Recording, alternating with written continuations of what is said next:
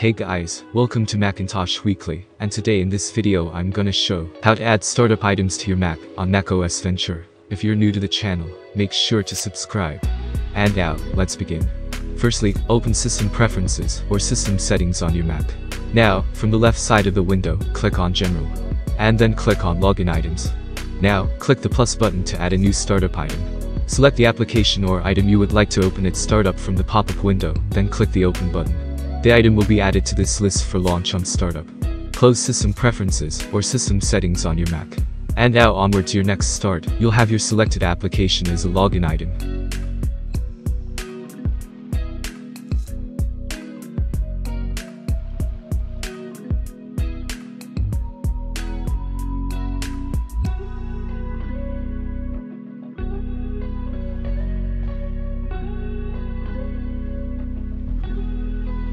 And as you can see, the method works perfectly. So, that was it. Hope it was useful. Consider like for the video, subscribe to the channel, and if you have any questions, just comment down below. Thanks for watching, and have a great day ahead.